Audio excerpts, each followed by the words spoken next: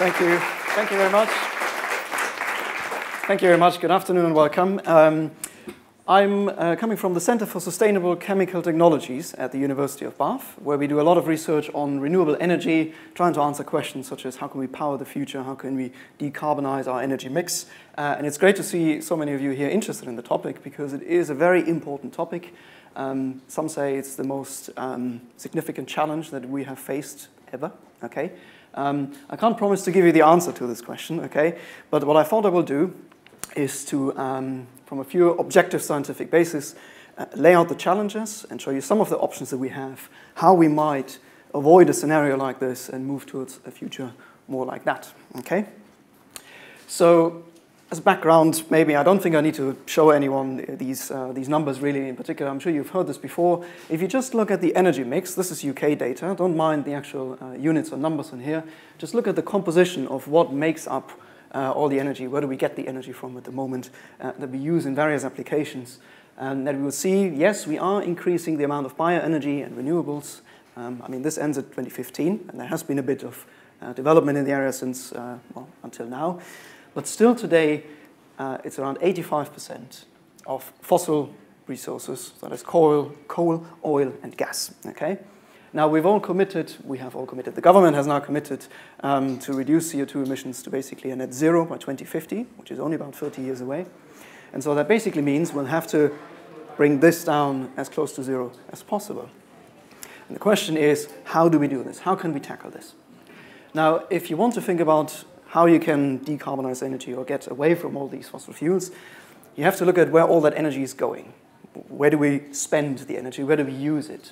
And so I've tried to give you an idea here. So this is an overview graphic. It's so-called a sector breakdown. Again, don't mind the actual values or the numbers on here, and just look at the percentages and the relative contributions. This is data from the International Energy Agency, by the way, but this is a fair estimate for developed Western countries. So you can see that the biggest chunk of energy that we consume goes in so-called centralized large-scale power generation. Okay?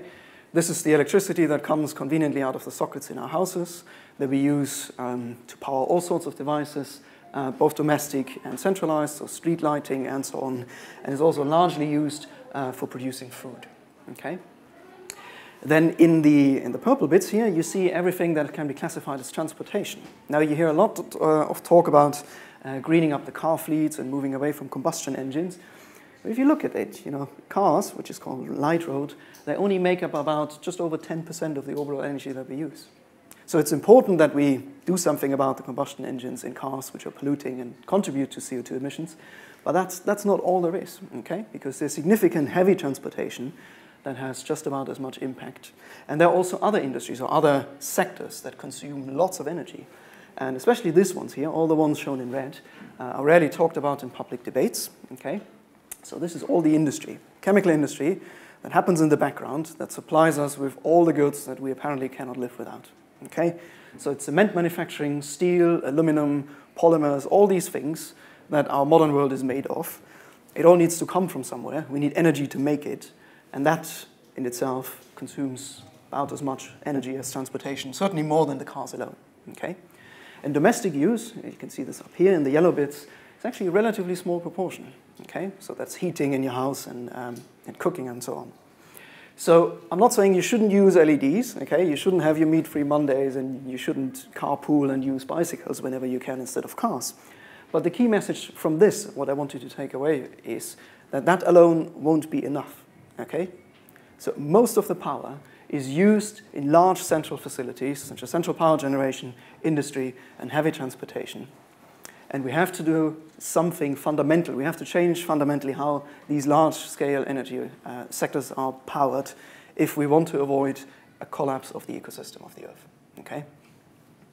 Now, you might remember that thermodynamics tell us that energy can't be created or it cannot either be destroyed. We can only transform it from one form into another, okay? We can move it around and change its shape and appearance. So we have to household with what we've got on this planet, okay? Now this is a graphic, again, that in relative terms, so the bubble sizes are relative to the percentages. You can contrast, so you can see what we have on one hand here on the right-hand side, the finite reserves of fossil and nuclear fuels, okay, total reserves. And if you compare these to the annual world consumption, which is shown here in the middle, you can see we could, if we wanted to, live for another 50, perhaps 100 years of these finite reserves, because there's quite a lot of them. Now, we don't want to do that because we've already created too much damage by using them excessively over the 200 years. The good news is that here on the left side, all the renewable forms of energy, that is wave energy, geothermal, hydro, wind energy, and that big plot here is solar energy. There is loads of it. This is every year, okay? It's said, or it's estimated that in 1 hour, enough solar energy strikes the surface of the Earth to power the entire planet for a year. So, thermodynamically speaking, the good news is that we have lots of energy. We have lots of renewable energy. So certainly we have enough solar energy, okay? So these are on the table. These are viable options. We won't be limited by the availability of these. The problem is that these energies come in very different forms to what we are used to from the fossil fuels. One of the problems is that they're very dispersed and they're very diffuse, okay? So these three maps show a distribution of wind energy around the globe, tidal energy, and solar energy around the globe. And you can see there are areas that benefit a lot from solar energy, like Australia, more so than others. And there are areas which have a lot of wind energy, so the north of Russia, for instance, and here, South America. And tidal energy, again, there are spots on the planet where we have loads of those. But these come very dilute, okay? So it's not like finding a coal mine or an oil well and then essentially pumping money out of the ground. Even in areas where you have lots of them, you still need to harvest them and concentrate them. And the other problem with them is that even if you have access to these and you can manage to harvest them, they're not available as fossil fuels are. The sun shines when the sun shines, the wind blows when the wind blows, and the tide comes when it comes. And we can't just make energy appear when we want it. Okay? So although as an overall sum of energy, there is enough solar, wind, and tide energy, but the temporal distribution does not match any of the demand profiles of the domestic sector, of transportation, or of the industrial sector. Okay? So there's lots of it, but we somehow need to level it out and transform it into forms that we can use on demand.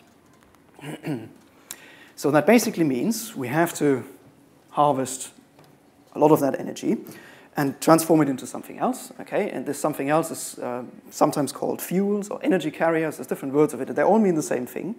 And they entail taking the electricity that we get from, sorry, I should hold this up higher, that we get from solar farms or wind parks and transform it into something else. Now, electricity is convenient to use and to transport, but it doesn't store very well. Now, there's lots of talks about battery technology these days, okay? Batteries can store directly electric energies, voltages that we get from these energy sources. But the problem is that batteries are not very efficient when it comes to storing a lot of energy in a small amount of space or volume. So here I've shown you the energy densities of a range of different energy carriers. So here are combustion fuels that we use. So this is diesel, gasoline, liquefied natural gas, ethanol, methanol, and some biomass on here. Down here we have hydrogen, which is often discussed as a future fuel or energy carrier. And then down here we've got batteries. So this is not the old lead sulfuric acid battery. These are state-of-the-art lithium-ion batteries. So they're great because they can directly store electricity from renewables, and they will certainly play a very important role in certain sectors for mobile applications, phones, laptops, small devices, perhaps even cars, we'll see. But there won't be enough to cover and satisfy all the different energy sectors. I mean, many people find it very hard to believe, including myself, that we will ever develop a battery technology that will be energy dense enough to fly an aeroplane on or to power a cement factory with. Okay? So we need something else. And just to illustrate this difference in energy density, here I've got a rhetorical hydrogen balloon. So the energy contained in this volume, if this was pure hydrogen, would be equivalent to a battery that is 300 times heavier than this. So this would be 1 gram of hydrogen. This would be a 300-gram lithium-ion battery. And if the same amount of energy was transformed into diesel, it would be just 5 milliliters, about 3 grams. Okay? So 3 different forms of energy in very different weights and volumes. But that's not even everything, so that's complicated enough. But on top of the volume and the weight, there comes the question of how expensive is it to store this hydrogen? How expensive or efficient is it to store this electricity? And how expensive is it to store and transport these fuels? Okay? So hydrogen is great for certain applications. Batteries are great for certain applications, but liquid fuels will be needed. And I think this aspect is often overlooked in these public debates that tend to focus on either batteries or hydrogen. Okay.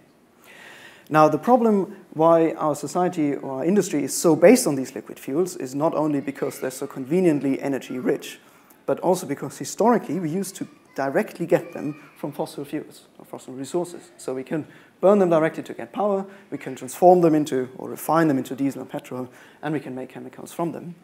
But going forward, we shouldn't dig these out of the ground anymore and burn them simply for energy. We must reverse part of this process, take this renewable power that we get from these options and turn it into something like this, okay?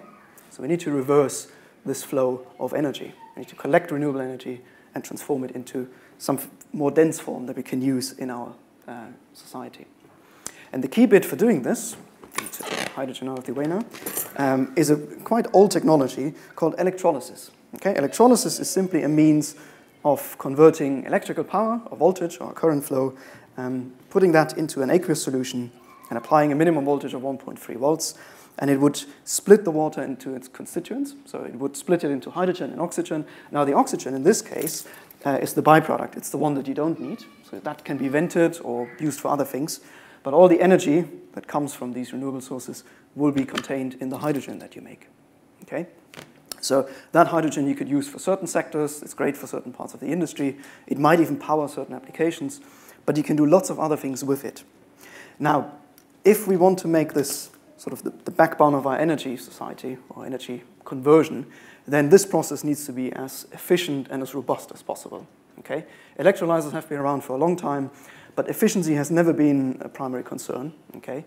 But if we want to use it to turn renewable electricity into a chemical fuel and then satisfy all the different sectors from there, we need very good electrocatalysts for doing this water splitting, and this is the only short plug for our own research. So we develop, together with some other people, electrocatalysts that you can put on the surface of the electrodes that increase the efficiency of the water splitting. So you have less losses going from here over the electrolysis into hydrogen and other fuels from there.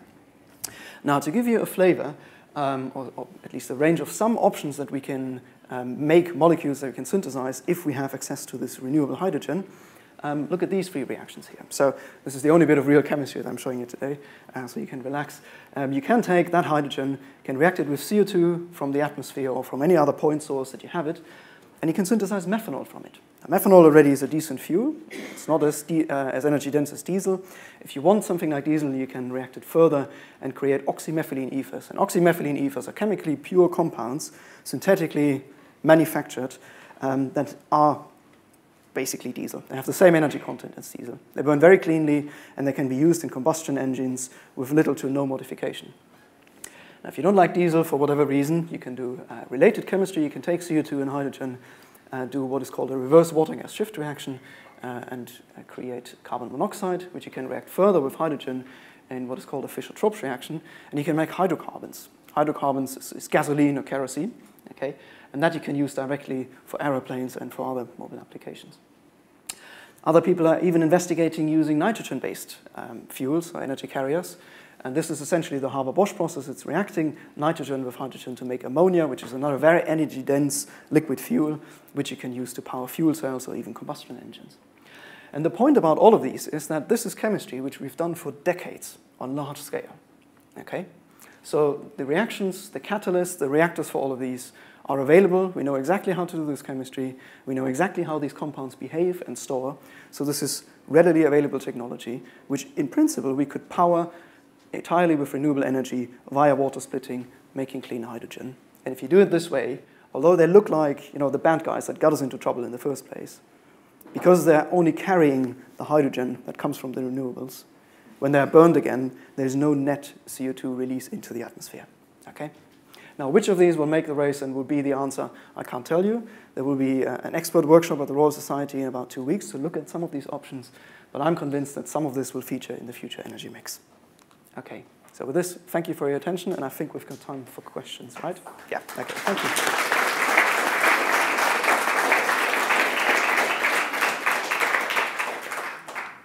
Yes? Do you want a microphone, or? Yeah. Energy is not renewable. That's we know that. If we take the energy from the sun coming onto the planet, the wind, and we turn those into electrical energy, what's the net effect on the planet? Oh, yes. Sunshine and wind. Yeah.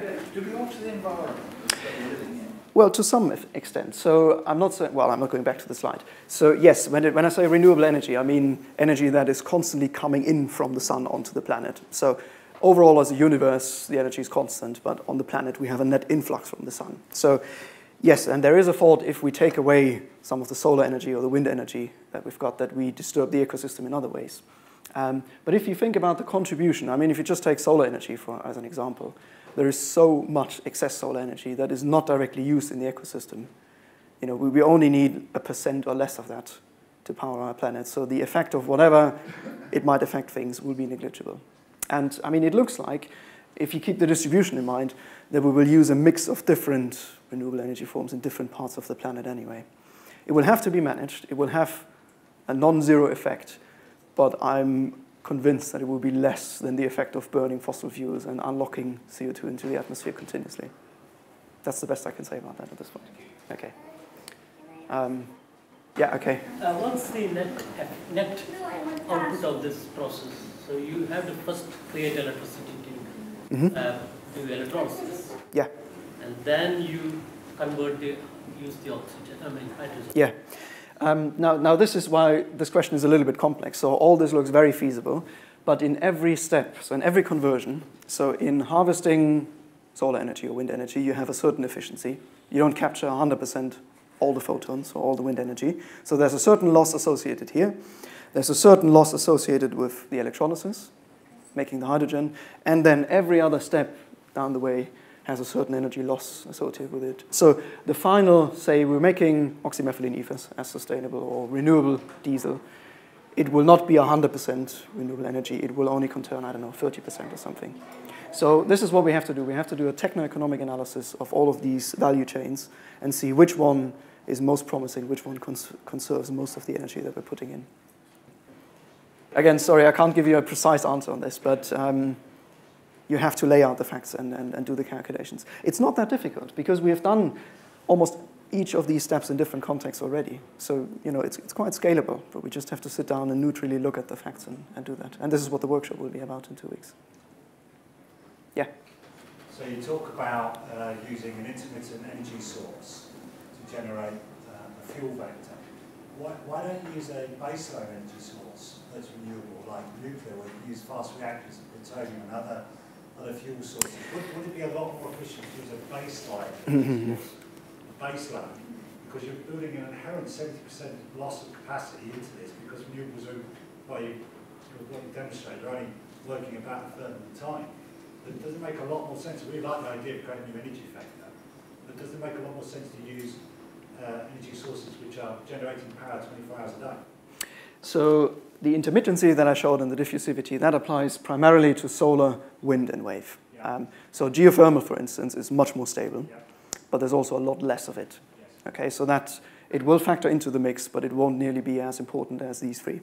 Okay, nuclear is another one. I personally don't view nuclear as renewable or green or sustainable energy because you're consuming a finite resource and you're creating a waste. And you know, from a purely scientific point of view, it might be okay to use it as a translation or a step in between from fossil to fully renewable. But it's not a very popular topic, okay?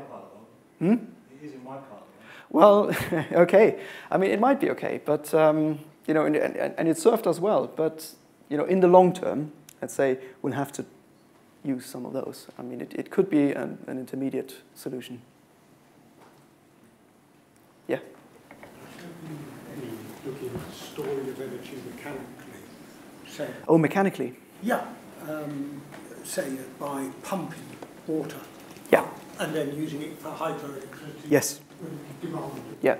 Switzerland has done this, for instance. So whenever you have big dams, for instance, you can simply run them in the reverse, and you store energy which you have surplus during, you know, on a sunny day to pump water back up, and then in the night you just let it flow down again and you cover it.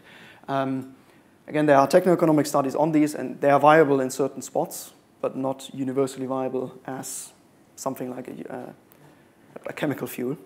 And again, this is only for the sector of central power generation, which is admittedly one of the largest one, but for transportation, for instance, that wouldn't do it. How much it will feature in the future energy mix, I can't say. If you have a dam, you would do it locally. But if you don't, I don't think you would build one for it. One more? Yes? Okay. We're allowed one more question. I'll just ask off the cuff. Okay. Are you likely to see any wind turbines for domestic properties? Because we've got solar coming up everywhere. Yeah. Certain areas that get a lot more wind, then we don't get sun. And sun's not all year round and wind can be all year round. Is there anything in the pipeline for that? So this complicates the whole picture further. So I think with a move towards more renewable energy, we'll also see a decentralization of some of these sectors. Now that can't happen immediately. We can't say suddenly, okay, everyone you go and make your own power. Here's a solar panel, here's a wind turbine. That won't work. But there will be a larger degree of individual small-scale power generation. And I don't see why not. Why people wouldn't have, a wind turbine in the back of their yard if there is enough wind, just as people have solar panels on their houses already. So yeah, that will happen to some degree.